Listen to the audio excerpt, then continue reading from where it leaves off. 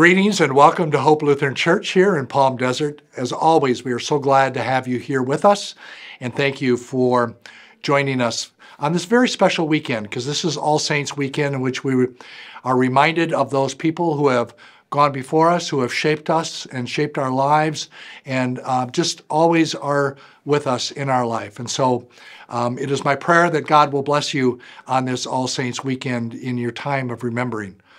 Also, this is first Sunday in November, and so we do the service of Holy Communion. So just call your attention to that so that you can, if you want to participate in communion, you can get the bread and the wine or grape juice and be ready when that time comes during our time together here today. If you could, just hit the subscribe, like, and share buttons because it's a great way for us to be able to share the gospel, the good news of Jesus with the world, utilizing this tool of ministry, and we're grateful for that. Also, as an opportunity for you to give, to be able to support this ministry in very tangible ways, because it's the only way that we can do this ministry is through your generosity. And we are thankful for whatever you are able to do, and we're hoping that God will continue to bless your life and continue to bless this church at Hope Lutheran with the mission and the ministry that God gives us to do.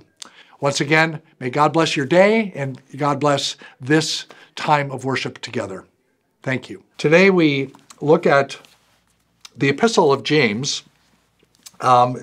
We are going to look at the first chapter of James, beginning at the 17th verse. God's word through the book of James. Every generous act of giving with every perfect gift is from above, coming down from the Father of lights, with whom there is no variation or shadow due to change. In fulfillment of his own purpose, he gave us birth by the word of truth, so that we would become a kind of first fruits of his creatures. You must understand this, my beloved. Let everyone be quick to listen, slow to speak, slow to anger, for your anger does not produce God's righteousness. Therefore rid yourselves of all sordidness and rank growth of wickedness, and welcome with meekness the implanted word that has the power to save your souls.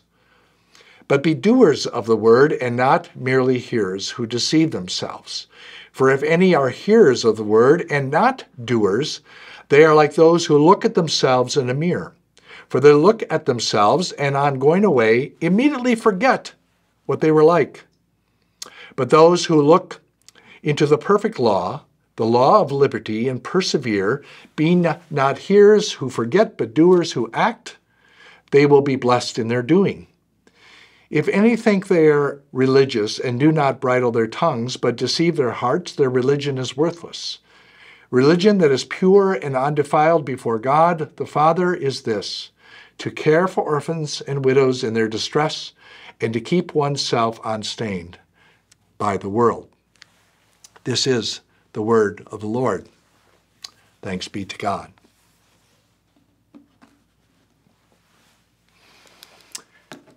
Perhaps you have heard the sayings, preach the gospel at all times. If necessary, use words. It's a quote of St. Francis of Assisi. It is usually directed at us preachers. Today in the book of James, we have the saying, an important saying for us to keep in mind, to remember, to memorize, to have it seep into us so that it may come out of us. James says, be doers of the word. Be doers of the word. The book of James is considered a part of the wisdom literature of Scripture. Much like the Old Testament in the book of Ecclesiastes and Proverbs and Song of Solomon, they're all kind of classified under the wisdom literature. The book of James, the Epistle of James, is considered that as well. There's oftentimes little sayings for us, little words, little things that maybe trigger some thinking for us and go, oh, kind of interesting ways to remember God's word with some wisdom sayings. But I also think of the book of James not only as wisdom, but I also think of it as prophetic, a prophetic word of God for us. Now, the prophets in the Old Testament were not so much about foreseeing the future as fortune tellers. The prophets of the Old Testament were the spokespersons for God who described what was going on in that world and said, be alert, pay attention to what is going on here. You're not paying attention to those who are in need, the orphans, the widows, the poor, the oppressed, the people on the margins. And so James is much like that. James is that sort of that little bit of a poke and as a reminder of what we are to pay attention to because we get so distracted, right, in our lives. And so James reminds us about what is really important. So that's what we're going to think about, and that's what we're going to look at today in the book of James, specifically with this one scripture verse. Well, actually two scripture verses that I want to focus on. First of all, to be doers of the word, to be doers of the word. And if you think about Jesus and his ministry and his teaching, it was almost always about us moving from hearing something to translating that into action. Think about the parable of the Good Samaritan. Just about everybody knows that parable. If you remember how the Good Samaritan is, the Samaritan cares for the one who is beaten on the side of the road and takes care of him. And Jesus is responding to the lawyer who is asking the question, well, Jesus, who is my neighbor? And Jesus tells this parable. And at the end of the parable, when we see that the Samaritan is sort of the hero of the story, the one who does God's will, Jesus says, go and do likewise. Go and do. Jesus' teachings are meant not only for us to hear and to learn, they're meant to be put into action. Go and do. So we preach the gospel at all times, and we use our words. And as a preacher, it is always my hope and prayer that it translates into our own actions so that you hear a message, but then that message translates into your everyday, ordinary life. And James goes on to even talk about how that looks, even in our own behaviors, even in our own emotions, even in the ways that we then treat one another as well. I want to share a story about a time in which a message that I heard translated into some pretty significant action of doing God's word. So I was at a conference with a number of people from the congregation where I was serving, and a guy sitting next to me on my left, his name was Bill, and we were listening to a speaker at the conference interview Bono of U2. And it was quite a compelling interview because Bono of U2 is very, very involved in the AIDS ministry in Africa. So we were listening, and it was quite an inspirational conversation they were having, and Bono was very inspirational himself. After it all ended, after the speech and the conversation had ended, Bill leaned over and whispered in my ear, he said, "We need to do something about the AIDS crisis in Africa." And I thought, wow, okay, well, let's talk more about it. And so we gathered a small group of people to talk about how we might, as a church, respond to the AIDS crisis in Africa. We came to learn that in the country of Mozambique at that time, 25% of the people in Mozambique were HIV infected. And so we targeted Mozambique as a place where we wanted to explore doing ministry there and responding to the AIDS crisis. So we sent a team of people, and we went to Mozambique, and there in Mozambique, in a little town, well, it's a big town actually, where people come and go, kind of a crossroads called Chimoio. That was the name of the town. We came to discover that this would be a wonderful and important place to do this. We found a leader in that community to help lead, to provide all the leadership in that community for this kind of response that we were going to be doing. So long and short, the story is that we built an AIDS clinic through those efforts. And we dedicated that AIDS clinic. I was blessed to be there to dedicate that AIDS clinic. And not only were thousands and thousands served through that clinic, but thousands and thousands were also served by the development of a school that came from that. It just mushroomed into something that was even bigger and better. And so what you see then is that the power of doing, how God will bless the power of doing, and God will provide the resources needed for those things to happen when there is a vision of what God is planting in your heart. Preach the gospel at all times. If necessary, use words. Be doers of the word of God. There's another part to James that I want to focus on for a moment. And he begins this scripture by talking about the generous acts that we do.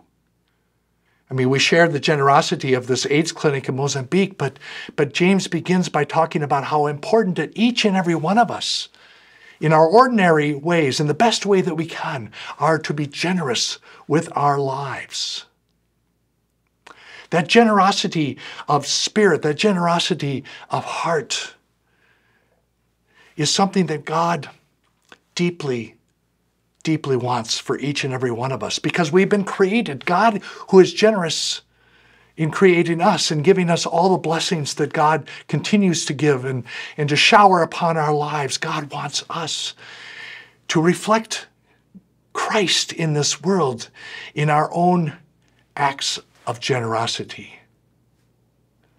That is why even in our worship service, when we talk about an offering, we don't talk about it as a collection. This is not dues. An offering is an invitation. It is an invitation to experience the generosity of God in our life by being generous to others. This is so important for us. So when we talk about sharing resources, when we talk about how we can give money, we're not just talking about keeping the lights on or helping the church to be functional. We're talking about something that's far bigger and far deeper than that. It is about reflecting God in our own lives and reflecting Christ then in the world. It's a beautiful thing to be generous. I want to share just a personal word today, because a year ago on Labor Day, September 4th, my mom finished her race on this earth. My mom realized her eternal rest. When I got word, and I knew that she was very sick and near the end of her days, when I got word that she had died, it was on that Labor Day morning, and all I could think about was the song, the great hymn of faith, for all the saints from whom their labors rest. It was a beautiful moment to think about my mom at rest with God. But when we talk about generosity, she was the greatest example for my life in being generous and being a doer of the word, because she was always doing for all others. She was always practicing hospitality for others. She was always opening our home to anybody who wanted to stay there. In her later years, when she was, struggling financially just to make ends meet, I looked over her books and her ledgers, and I said, Mom, you are giving 17% of whatever income you receive, you're giving that away to the church. Do you really want to do that? And here I am, a pastor. I should be celebrating that, but I was concerned. And she said, Tom, there's nothing that gives me greater joy and pleasure than being able to do this, than to be generous with love the love that I feel from God. I'll never forget that kind of conversation because it was so humbling. And it was such a witness to me. And it was such a reflection of the scripture today, to be doers of the word. So I thank Bill, and I thank my mom, and I thank all those people in my life who have shown me what it means to be doers of the word. And so I say, dear church, dear Hope, may we never stop doing God's word. Hear it and do it, making sure that what we hear and how we live our lives translates into putting our love, God's love, into action. Amen. Let us pray.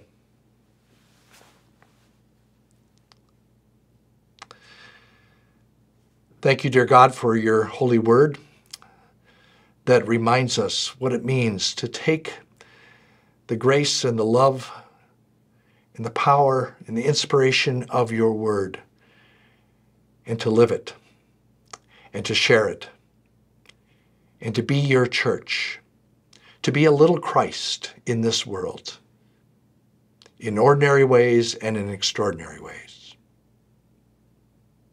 Now, as we open our hands and open our hearts to receive you in the bread and the wine, we just pray that you may strengthen us on this journey so that we may be doers of your word and put your love into action. Amen.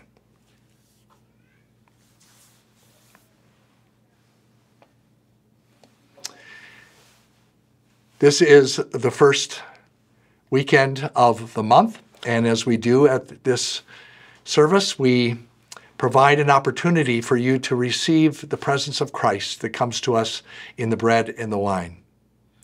If you would like to find a piece of bread, a cracker, a juice, wine, whatever it may be, to be able to share in this time, we certainly welcome you to do so.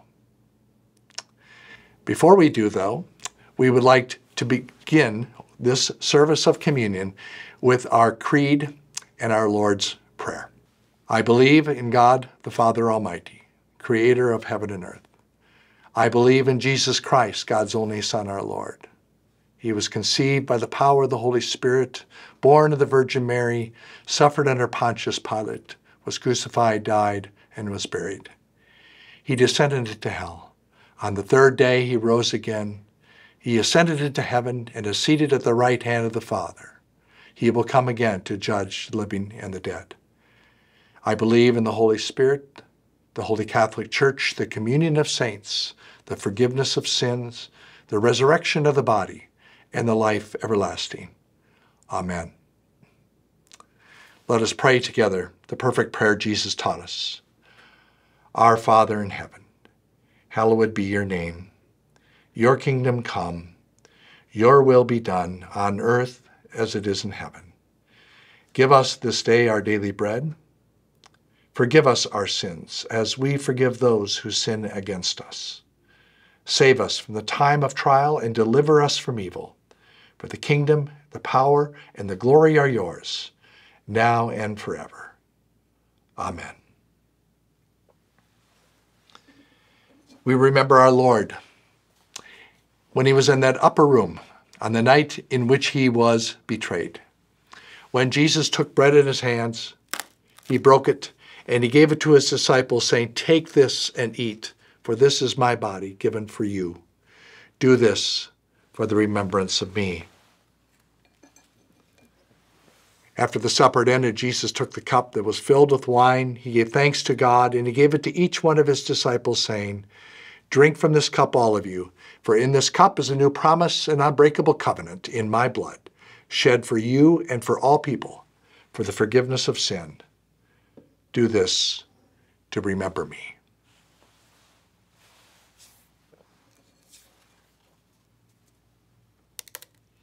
This is the body of Christ given for you. This is the blood of Christ shed for you.